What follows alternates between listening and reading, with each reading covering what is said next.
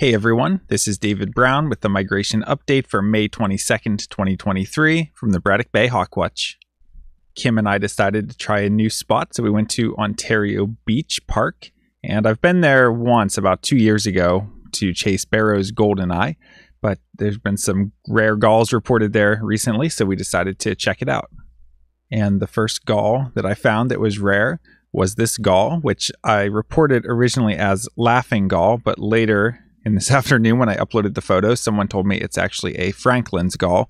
So you can see those big white eye arcs, I guess you would say. It's not really a complete eye ring, and a partial hood and a thin bill.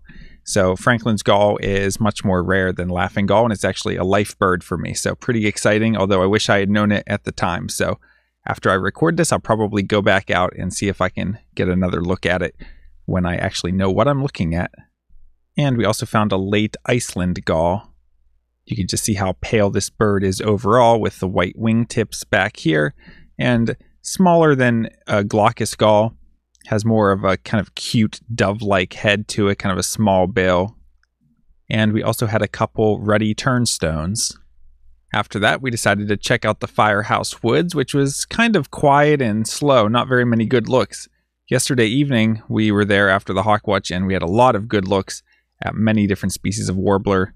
A little quieter today, but we did get to see some baby robins in a nest.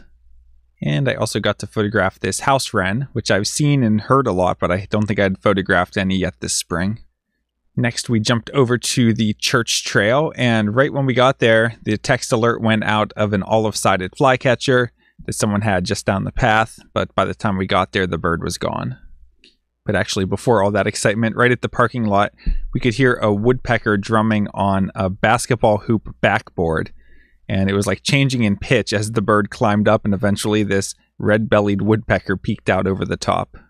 We had some nice looks at bay-breasted warblers. And this Blackburnian warbler really was showing off his orange throat in the sunlight. And I even got a nice photo as it jumped from one branch to another. Next, we headed over to Braddock Bay Park, and you can tell the marsh looks quite a bit different than most of the season. There's actually some green. The American white pelican continues on Braddock Bay in a big feeding frenzy of gulls and cormorants. And here's another photo of it with its wings closed, and you can see that huge yellow bill. Today was sunny, but there was a high layer of haze moving in from wildfires in Canada. Winds were moderate to strong out of the northeast, so because of that wind direction, the count was conducted from Frisbee Hill, but it was a really slow day. But got some decent raptor photos, so let's take a look. Here we have an adult red-tailed hawk, so all red tails show the dark patagial bars and the belly band, and the adults have the dark trailing edge to the wing and a red tail. Here's an adult bald eagle that was soaring high overhead. Here's a juvenile broad-winged hawk. You can see that really straight trailing edge to the wing, and it's molting some inner primary feathers. Here's a turkey vulture, and usually even on slow days at the Hawk Watch, we see a fair number of turkey vultures, but there was just a very small number of them around today. Here's another look at a juvenile broad-winged hawk, so you can see that brown spotting on the underside, and you can see that tail pattern as well, which is kind of thin bands, and then one wider band here at the tip. Here's an adult red-tailed hawk getting chased by an American crow. Here we have an extremely fresh juvenile bald eagle. You can just see how dark that head and the body are.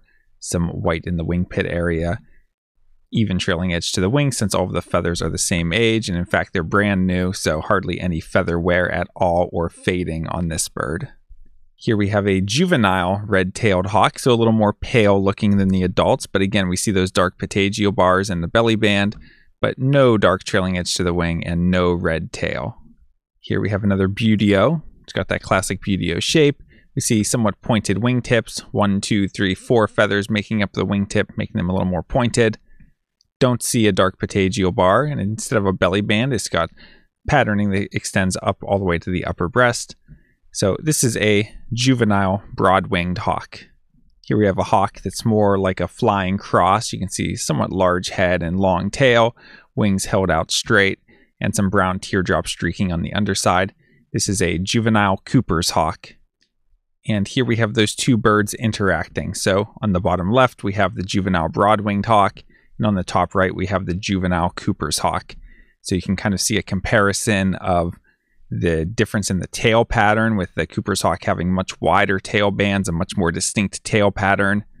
The broadwing is more of a pale looking tail, just very thin bands, not as much contrast to it.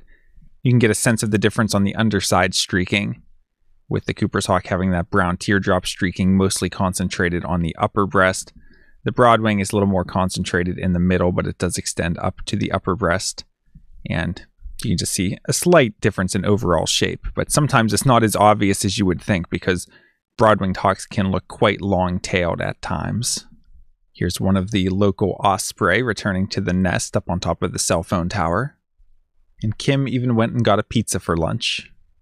Taking a look at the eBird checklist at Ontario Beach and Charlotte Pier, we had 19 species, just not a lot of variety of habitat. At the Firehouse Woods, we had 30 species. At the Church Trail, we had 34 species. At Braddock Bay Park, I just put a partial list in for the pelican. And at Frisbee Hill, we had 28 species. Taking a look at the HawkCount report for our migrant raptor totals, today we had 8 turkey vultures, 1 bald eagle, 1 Cooper's hawk, 3 broad-winged hawks, 1 red-tailed hawk, for a total of 14 migrating raptors. This brings the May total to 12,046, and the season total to 48,871. The only new species for the season was Franklin's gull. Taking a look at the forecast for tomorrow, it's looking mostly sunny with a high in the low 70s.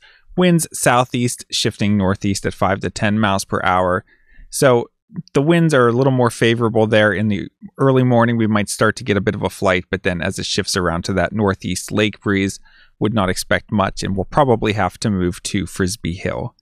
For Wednesday, looking cloudy with occasional rain showers, a morning high of 66 dropping to around 50, and moderate north-northwest winds, so would expect not much migration that day.